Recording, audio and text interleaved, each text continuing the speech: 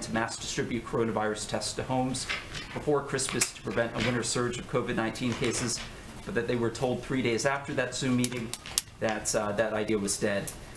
So I emailed you about this yesterday and again this morning so that you'd be able to track down a firm answer on two details here. The first detail is which administration officials attended that October 22nd meeting. For example, did Drs. Fauci and Walensky participate? And was President Biden personally briefed at the time on that recommendation before it was passed over?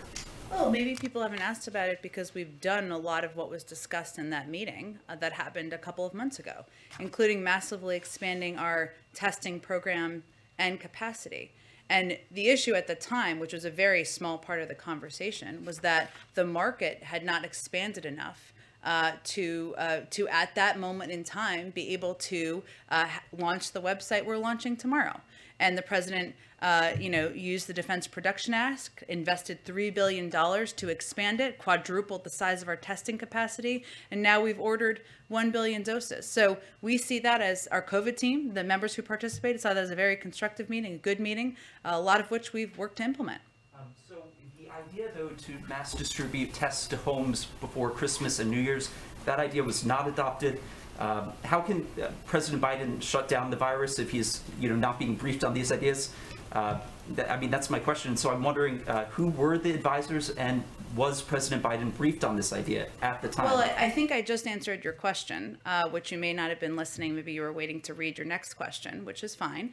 But I just answered your question. Let me finish, Stephen, I'm finishing. What I said to you just a minute ago is that we did not have the capacity at the moment. We had a very constructive meeting with this group.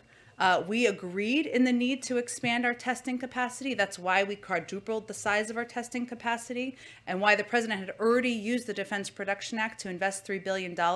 But the market did not have the capacity at that moment to do what we're doing tomorrow. Yes, I hear what you're saying, but that's not the question I asked. The question I asked was, do you have another question? I think I've answered your question. Was President Biden briefed at the time? Again, I've answered your question. If you have another one, I'm happy to answer it. Otherwise, I'm going to move on to the next person. I didn't get answers there, but I'll